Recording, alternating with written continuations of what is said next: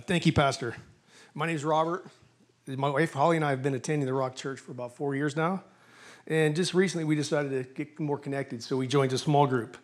Bud and Carol and the group have really accepted us with open arms. And they loved our story, so we're here to share that with you today. God has given us a heart for the homeless population. It started about 6 years ago at Christmas time when Holly's parents challenged the family with a pay it forward Christmas gift. Her parents gave each of the family members $20 that they were to spend on someone else in need. Then at our traditional Christmas celebration, we were to give an account to the family of how we spent that money. This was supposed to be our birthday present to Jesus. We decided to double the money and buy breakfast burritos and candy canes, which we passed out to the homeless people we saw on the streets. Seeing the reaction of the recipients filled our hearts with so much joy, it made us want to do more. Holly had been collecting coats and jackets from garage sales to give to a local homeless shelter during Christmas time. When we dropped off the coats and jackets to the shelter, we also passed out goodie bags filled with non-perishable food items to each person there so they can take it home with them and enjoy it later. After the holidays, we assembled more bags that we kept in our cars and passed them out to people we saw on the streets. We're here to testify that it truly is better to give than receive. But these bags were missing something. They were missing the God element that would point people to Christ. So we didn't just want to feed others, we wanted God to save their souls. I went online to purchase some pamphlets from a Christian bookstore, which I felt filled that void, but they became very expensive and added considerably to the cost of each bag. One of my daily routines is to read a 5 to 7 minute devotional every morning from a booklet known as Our Daily Bread. Some of you may have heard of it before. It's written by a mix of authors and pastors, and it's designed to encourage and inspire others to become closer to God. The booklet was the perfect size to fit into our bags, so I called the company to get a price quote. When they said the booklets would be donated for free, that was my sign from God that this was our missing link. God continued to direct us through the process in the naming of the bags. Recently, Robert and I volunteered to work at the community store. That's when we met Bud and Carol, and our bag idea grew exponentially. We shared our bag idea with them and asked if we could donate some bags to be passed out at the community store. But God had other plans.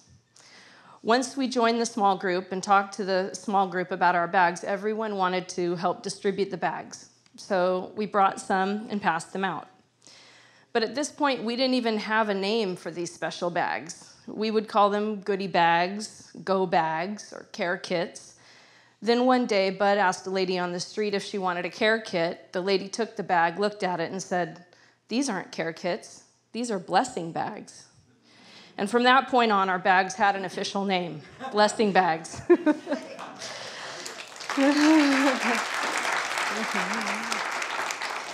God's plans are good, and his timing is always perfect. During the time we were getting to know people in the church, my childhood Janice from the Bay Area retired. She was the person who inspired me to go into the field of dental hygiene. Since I could not go to her retirement party, I sent her a card congratulating her on her retirement. She responded to my card with a letter. Being a Christian herself, she put into this letter a piece of paper with the picture of a cross on it, which displayed the priestly blessing from Numbers 6, 22 through 26. Some of you probably have heard this before. It says, "The Lord bless you and keep you. The Lord make his face to shine upon you. The Lord lift up his countenance upon you and give you peace." This was the blessing the Lord gave to Moses to give to his sons and Aaron so they could bless the Israelites. Since our bags were now being called blessing bags, I thought it only fitting that we put a copy of this blessing in each bag, which I received from my former hygienist just one day after the bags were labeled with their official name. I know these bags are a gift from the Lord because he has orchestrated this process in every way. Even recently, when we became short on the Daily Bread booklets, and the company said it would take 2 to 3 weeks to fill our order. It didn't take us 2 to 3 weeks. We received our order just 2 days ago, and we were able to fill each bag that we're going to pass out today with a daily bread in it. These bags are not only a blessing to those who receive them, but they're a blessing to those who are delivering them as well. It has given us an icebreaker during those first few seconds of awkwardness when talking to strangers. Once we present them with the gift, they're much more likely to listen to what we have to say. Also, seeing the lack of others has made me appreciate what God has provided for me personally. I remember at one point in my life, before I was married to Robert, being a single parent with 2 young children, just how close I was to homelessness myself, like maybe 1 or 2 paychecks away. Also, the appreciation of those who receive the bags has filled my heart with joy, knowing that I am making my Heavenly Father happy. The support we have been receiving through Bud, Carol, Pastor Brandon, and our small group friends, as well as the success stories of their experiences passing out the bags, has been a huge blessing on us. I have worked as a dental hygienist for over 26 years, but feel like I finally found my true calling.